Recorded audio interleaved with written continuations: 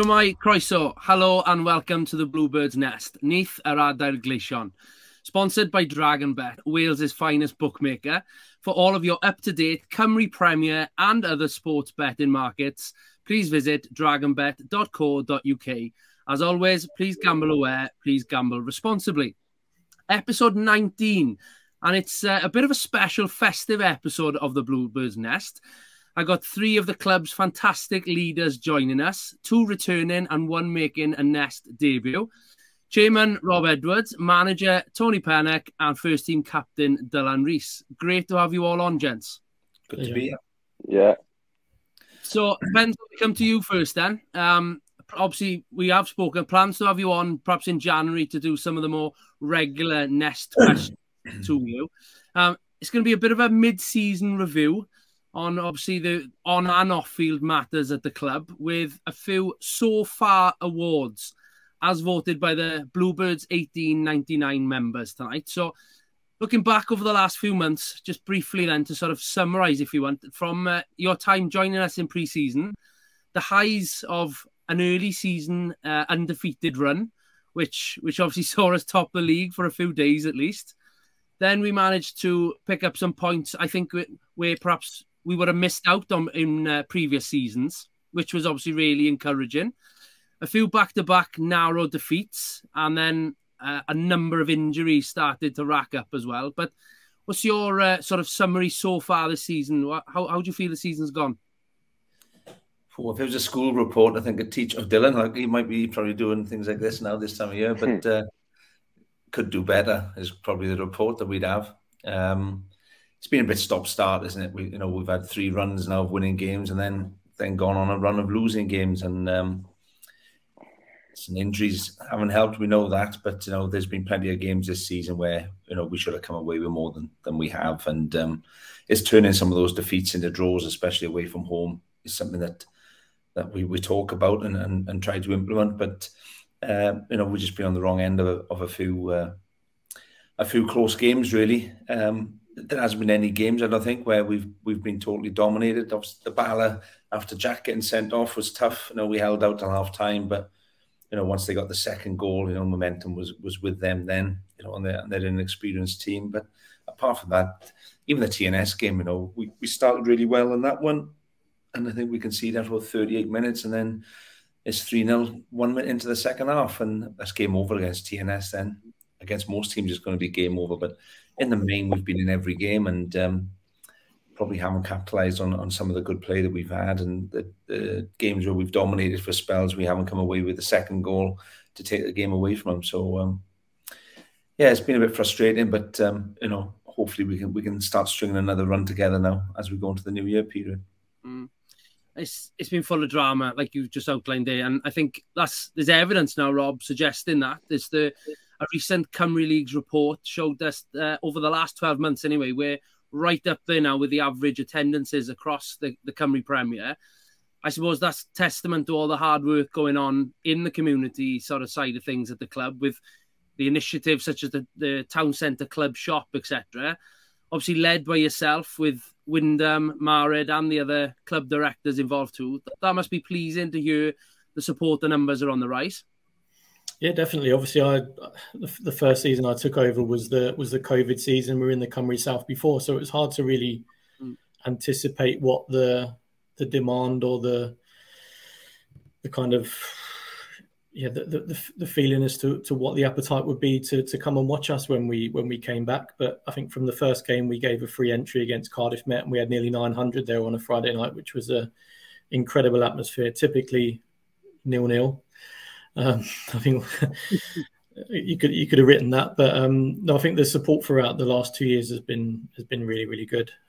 Look, we've tried to be out and visible in the local community. We've tried to have initiatives to bring people into the stadium. We've offered some discounted entry, and obviously had Pure West involved, and tried to create a really good atmosphere. And I think the football over the last couple of years, is particularly a majority of the games, has been really good to watch. And yeah, I think we're third in the average home attendances, which is huge, and we've more than doubled what the average attendances were when we were in the Cymru South. So no, that's really pleasing, and it's a sign of obviously the work we've done, and the kind of bond we've created with the town and the fans. We've got our own little batch of ultras now as well who travel away, and that's great to see. I think Pennock, obviously we wanted to reward the fans after supporting us through such a good start to the season. I think we took 55 up to Pennock, which I think for this division is unheard of. So no, it's been really pleasing, and hopefully we'll have a good end to the season and give them something to cheer about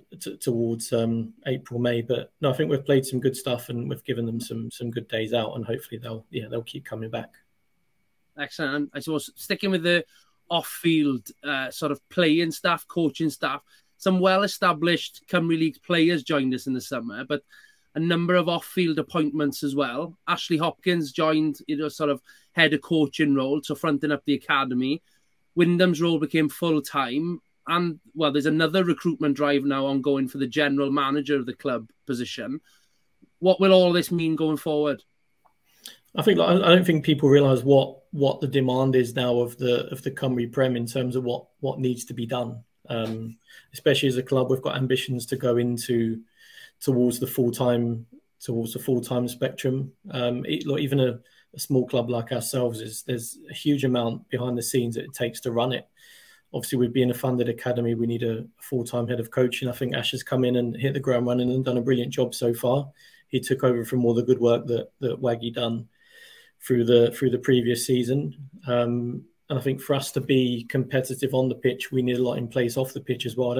I think the club's a very different club and the league's a very different league to what it was 2 or 3 years ago. And I think it's trying to raise that understanding of what actually goes into getting a game on, to keeping the club operating. And I can't put a bigger emphasis on how important it is to have a good back office team. You've seen it with even clubs like Connors Key and having 18 points deducted. You've seen so many clubs kicked out of cup tournaments this season. There's a lot to take into account, and I think when we want to go into a full-time club over the next few years and take the club forward, you need to have that. You need to have that balance. And obviously, every appointment we make off the pitch, obviously we're recruiting for a general manager at the moment, which is, I think, every club in this division needs 100%. Obviously, Wyndham's role moving into more of a commercial partnerships role. These are all investments that these will enable us to bring more fans into the ground, which obviously generates revenue, increased partnerships, commercial sponsorships, hospitality. This all brings money back into the club. So it's all part of making the club sustainable. You need to make that investment off the field to in turn generate that revenue back. It's not just a case of bringing bodies in because it's what we feel we need. We do need it because of the demands of running a club like this day to day, but it's all hopefully an investment to bring additional revenue and success back into the club over the next 2 or 3 years. Exciting times ahead then, I suppose, and look forward to hearing that appointment hopefully in the new year now then. Let's come on to these mid-season so far awards. As I mentioned, all being shortlisted and voted by the members, the Bluebirds 1899 members. Again, re-emphasising, I suppose, the club's own vision to become one of the most fan-centric clubs, certainly here in Wales, but as across the footballing world. Dylan, I can come to you first for your sort of inside eye in the changing room. The first award is the Unsung Hero of the Season. This, I suppose, could have been given to any of the players for all the different reasons. There's a few experienced boys alongside you in the changing room. I'm sure probably good to have around after wins and losses for various reasons. Some doing their utmost to help their fellow players out, perhaps when they're on the bench themselves, and many who've gone above and beyond. But in your role in your perspective as a skipper, who's been good to have in the camp so far this season? I think Corey Sheppy, he's classed out around the place.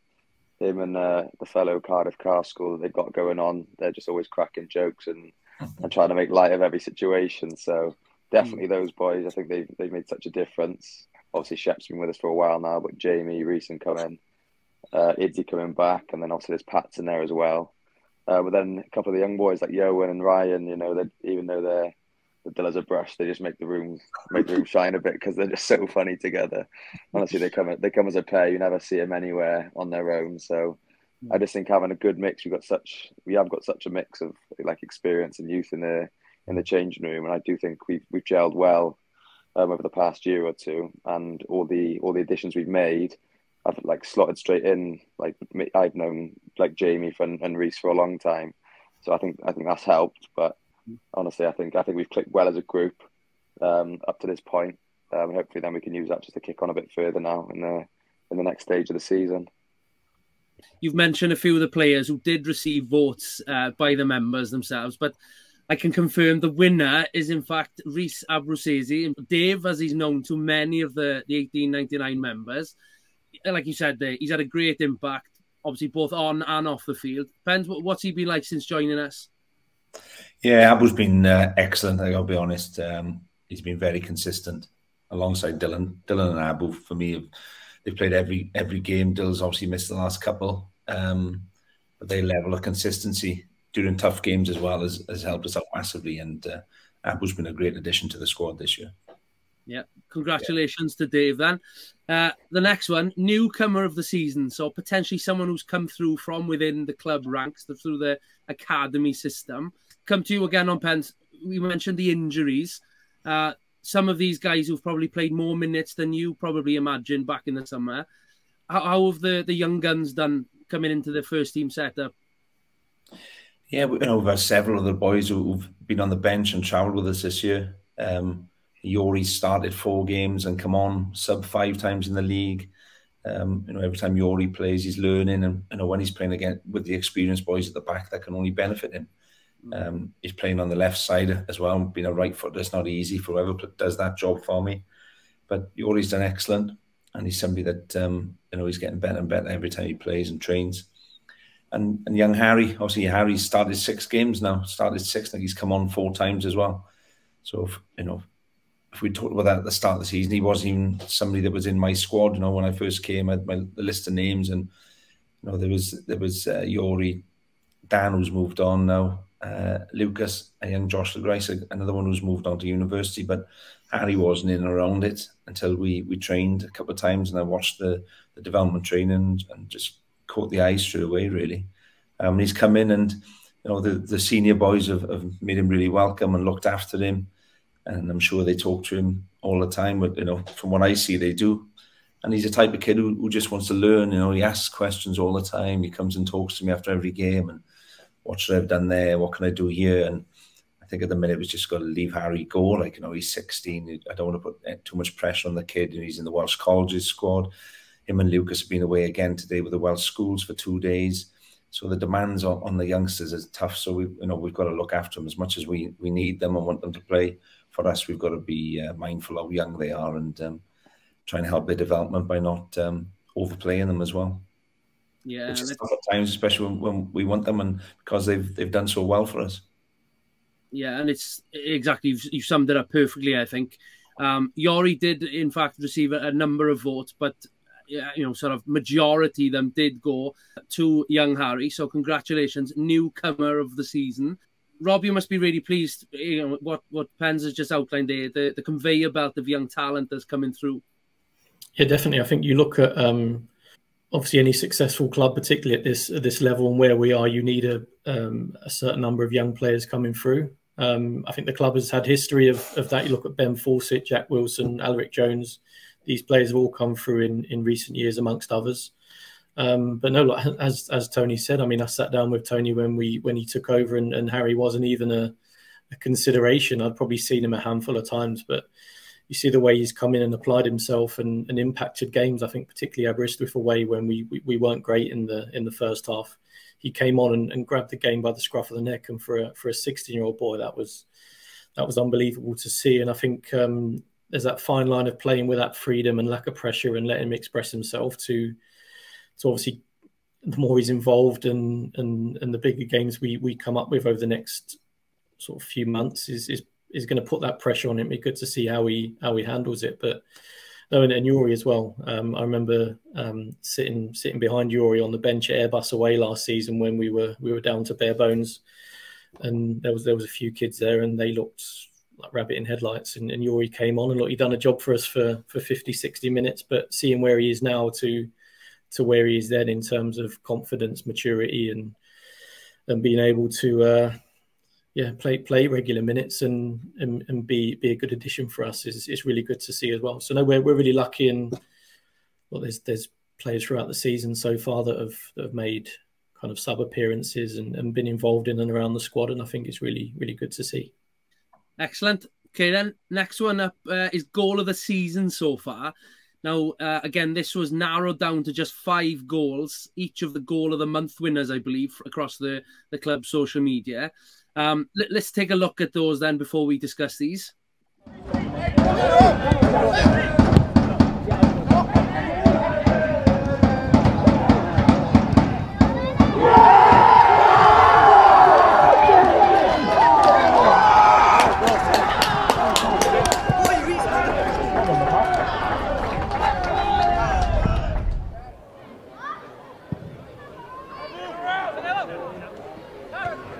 Pennock Dudley a Brwsesi yn codi'r bel I lawr y cae.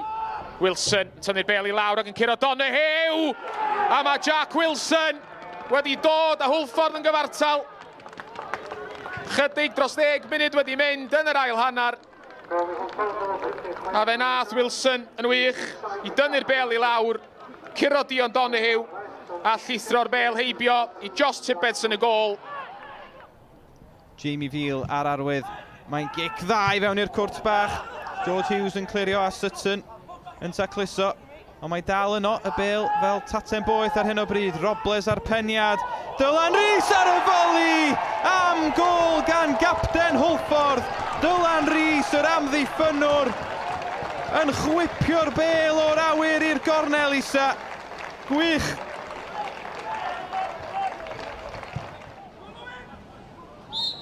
Scotcher sy'n sefyll dros y gicrydd gan gornel ucha, gwych gan Elliot Scotcher. Ond 3 munud ar y cloc ar tîm cartre ar y blaen yn barod. Byth di curo bala fan hyn ar ddôl y bont, a maen nhw wedi cael y dechrau perffaith i'r prynawn. Veal dros y gic, Jamie Veal! Cic rydd berffaith gan Jamie Veal. Mae'n ddwy I Hwlffordd ar ôl hanner awr. Dyw e ddim yn sgorio goliau syml, mae'n sgorio goliau hyfryd. 5 fantastic goals that we've just seen there then. Dyla, are you picking your own goal out of those as the winner? 100%, yeah. That's surely one of the longest range goals you've scored yourself. Yeah, I scored one for Met a few years ago against Flint, and I just whacked it because I put a crap cross in and I just whacked in it. We ended up going in, so it's similar to that. I ended up put a header in, it got headed out, so I thought, you know what, just let rip, and ended up going in. Are we agreeing with that, Pens? What do you think? Who should be the winner there? No, some good goals there, but yeah, technically that was an excellent goal, so I'm going to go with Dylan, yeah. Okay. Rob? Yeah, I think it's one of those, the old Soccer AM days when I think Tim Lovejoy said it's only Ray Parlour. And he's put on the top corner against Chelsea, so I actually looked away. As soon as it came out, I was only Dylan. And next minute, he it in the bottom corner. I don't think he had any idea what to do once he scored it. But no, what a hit! No, it was completely unexpected, but yeah, much needed. Well, I suppose it comes as unsurprisingly then, Dylan, you have actually won the all of the season so far award. You were a number of votes ahead of the others, but to be fair, there is some crackers there. It could have been any. Yeah. After the goal, then you seem to run to the same corner end of the ground. You've scored a couple of times now. Yeah. A bit of an way how to celebrate, I think. Doesn't happen very often, does it? So whenever it does happen, I kind of just run off into a random direction and and then I wait for the boys to catch me up. Yeah, love it. More of that in January onwards, then, please. Moment of the season now then. Again, could have been picked from many moments that have happened so far, positive and negative. Let's take a look at some of them. Abruzesi'n ennill, tir da lawr y chwith. Dyma Henry Jones, y croesiad yn hyfryd at Dalcan Jordan Davies. A gyda 10 munud yn weddill yma ar ddôl y bont, mae Hwlffordd i mynd ar y blaen. Y croesiad yn berffaith gan Jones a Jordan Davies yn agor I gyfri am y tymor. Lawr at Wilson. Rwy'n o'i gadw'r bêl. Taco cas. Smith fyna. Rai. Mewn i'w gilydd. Nick Pratt ddim yn meddwl dim ohoni ar y dechrau yn gadael i'r chwarae barhau. Ond nawr wedi cael gair dar dyfannol cynorthwyol. Mae'r cerdyn coch yn dymas. Jack Wilson yn cael ei hel oddi ar y ca. Holford, mae gol o fantes dan nhw. A gig gornel. Tuag at Jenkins a'r peniad yn cael ei chlirio, ond mae yna gyfle i Abrwd Seisi, a mae'n cael ei lorio yn y cwrt Cosby, a Mr Griffith dim amheuaeth yn pwyntio at y smotyn. Y peniad gwreiddiol gan Jenkins, a dwi'n credu mai Acpa Acbro oedd yn y fan ar lle i rhwystroi. Ond yna Abrwd Seisi, wel, Ben Hughes, Anthony Stevens a wedyn Harry Owen, 3 chynnig i Gymro a ei lorio fo. Jordan Davies o'r smotyn, a dyna chi 5 gol y tymor i Jordan Davies. Hwlffordd ar y blaen yn erbyn 10-10 y Flint. Veal dros y gic, Jamie Veal! Cic rydd berffaith gan Jamie Veal. Mae'n ddwy i Hwlffordd ar ôl hanner awr. Dyw e ddim yn sgorio goliau syml, mae'n sgorio goliau hyfryd. Obviously, Jordan's header that broke the deadlock there late on in the season opener. Jack's red card, the much talked about Jack's red card. Jordan's crucial penalty up there in Flint to take what was a big 3 points on the road that day. And Veely's free kick just recently under the lights. Pens, when you look back at the last few months then, what moments stand out for you? It's got to be the Flint one for me. Before the game, Newtown had kicked off early. So we dropped into the bottom 2 before we'd kicked off at Flint. So we knew the position that we'd found ourselves. Our own fault, our own doing. We know that. And I thought the boys, listen, it wasn't the best game ever away at Flint. 2 teams who are having a tough time and cancel each other out. But, you know, we see what Abu does for the goal. It comes off a Jenks header from a corner, then it drops to Abu. And I just think us winning 1-0 that day was a big turning point. You know, we went on to win the next 3 then, but which we need to get going again. But yeah, at the time, like I said, we put ourselves in a bad position, and the boys showed great attitude to come through that day and get the 3 points and a clean sheet. Yeah, it was a pressure pot of a day. Again, like you mentioned, the Newtown result had already come through, and for me, it probably would get my vote as well. But that's for perhaps post-match celebrations more so than the goal itself. However, it hasn't taken the win in this one. It's actually gone to Jack's red card as the moment of the season so far. Rob, there was a bit of a backlash following that, particularly across Twitter. What are your thoughts on what happened that day, and perhaps what followed on in the coming weeks afterwards? Yeah, like, I think I had a bit of a meltdown that day. I think, you know, sort of the pressure and kind of continuous reoccurrences hit a bit of a buffer that day, and I had a bit of an outburst, which I regret to some extent in terms of how I worded. But I think what came off the back of it, I think was really positive. I think the biggest thing was it was obviously an incorrect decision, and it was rightly overturned. And I think there was a number over that period affecting other clubs that would just way off what it needs to be at this sort of level, and it doesn't paint a very good picture of the league. And not from my point of view, obviously with Tony as well, and the players. If you're in a bad run of form, we get the stick, and I think it's only fair that everyone should be accountable in this sport. And I don't feel there was a level that everything was. I think what's come off the back of it has been really positive. After, obviously, I think I've had a row with every referee in the United Kingdom in the week that preceded. But you look at, I think what Scorio sent out 2 or 3 weeks after, where I think it was Dean John, either Dean John or another experienced referee, they looked at some of these decisions and they gave their opinion. Look, yes, it's a wrong decision, but this is why he may have given it, or it was just the referees had a shocker, or it's actually the right decision and this is why he's done it. I think having that accountability first and foremost to make sure that people are aware that, yes, they've made a wrong decision and these are the repercussions off of it, but also educating people on the rules of the game and why referees give certain decisions. I think the more they can do that will be much more beneficial to the league and add so much more credibility. But no, like, in that moment, I think we speaking to Tony and Waggy after the game, and I think there was a real sense that we could have gone out and won that game. And I think the way we started it was outstanding, probably one of the best 10, 15, 20 minutes of the season. And you could sense we were really up for that. And we had them against the wall, and the points were ours. And just to have it taken away by that sort of decision, who knows, Bala are a top side. We could have gone and lost the game 2 or 3-1 with 11 men. You don't know, but at that moment, it was a real kick in the teeth, I think, for all of us, based on how we started that game. And I think emotions got the better of some of us, none more so than me. But I think off the back of it has created a lot of positive conversation. So I agree, it was a big moment of the season for many reasons. And fortunately, we kicked on off the back of that with some good, not necessarily the best performances, but we had a good run of form after that. So it's definitely a pivotal moment of the season. Yeah, but like you say, there has been a lot of positives to come out of it. I think Lee Evans, I think it is, the head of referees who did the video, I thought that was excellent. It was a really fascinating watch. Obviously, off the back of that, we had Martin Jones on the Nest episode who, spoke about his own journey into the refereeing in Pembrokeshire.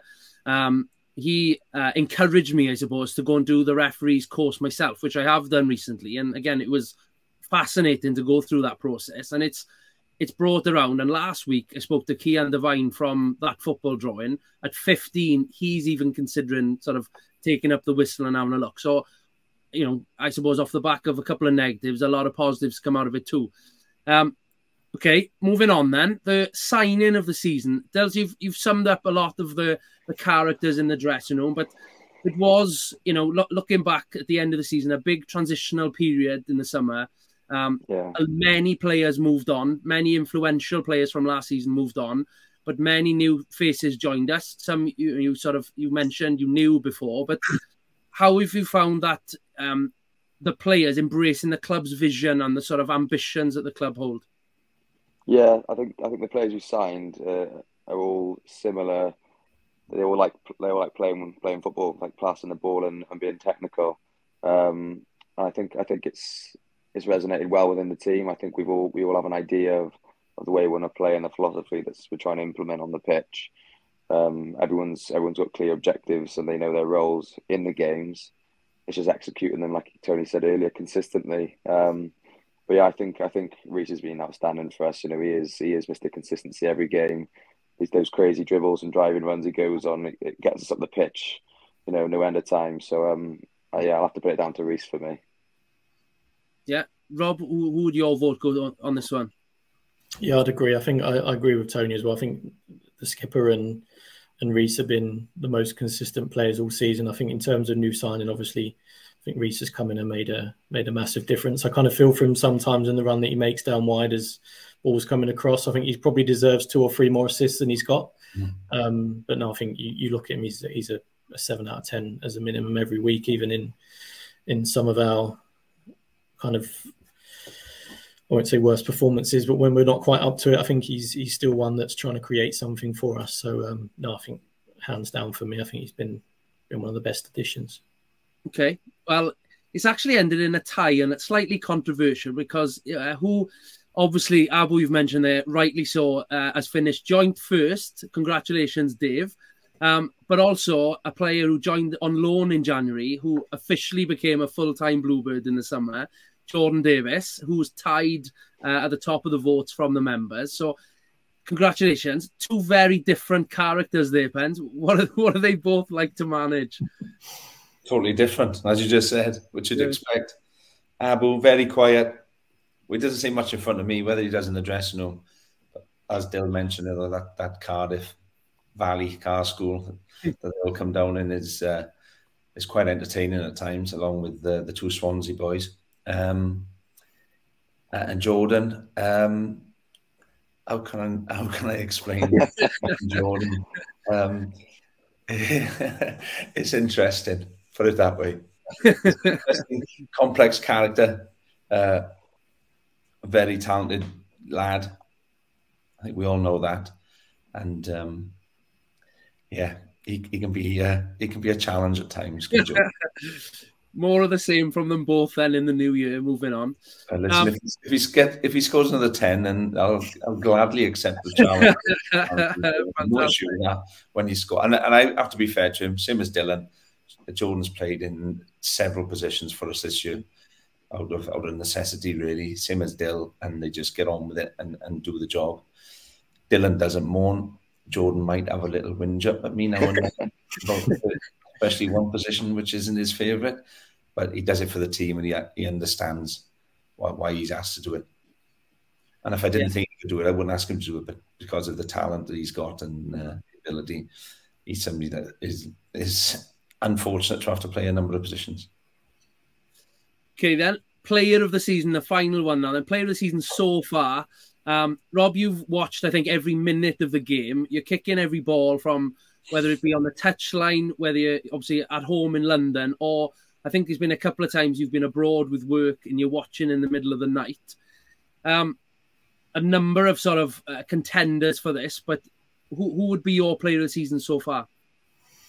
I think, again, it's got to be between the skipper and Rees. I'd struggle to separate them, to be honest. I think they both do different roles. Obviously, skipper's solid and good communicator and gets the team going, leads from the front. Rees obviously exciting going forward and just adds something different that we probably haven't had for the last season or two that I've been in charge. But I think it'd be unfair to separate them. But yeah, I think those two have been the better performers of us this season.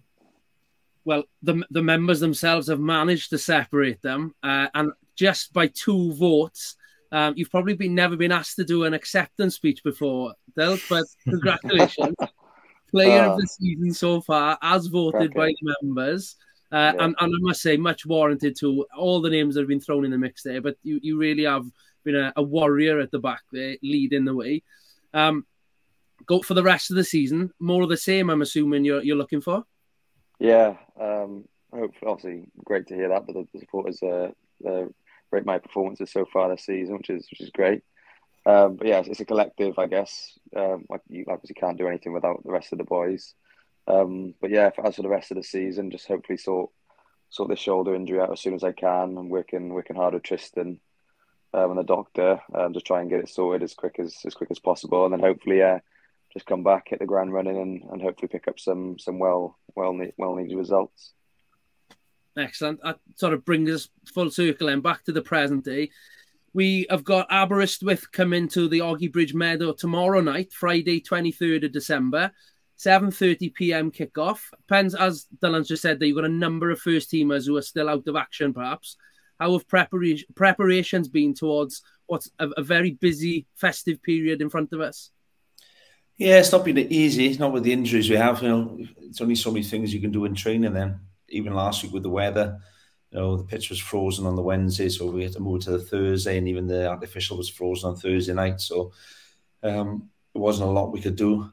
But again, hopefully now we might have some back for Friday night and be able to give a good account of ourselves. But no matter who's on the pitch, then the boys will understand what's needed of them. And we didn't perform at Aberystwyth. That was I thought our most disappointing night of the season for me in the league, and we certainly need to turn up on Friday and show people who were there that night that that's not the real Hartford West County, and we show them the real team on Friday night.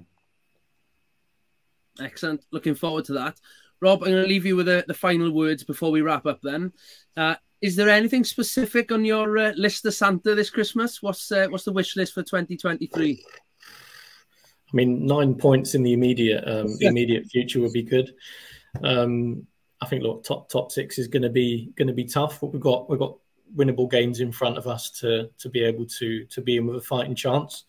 And if not, we have to finish in that 7th place. I think we're a team more than good enough on our day to be in that top 6 places.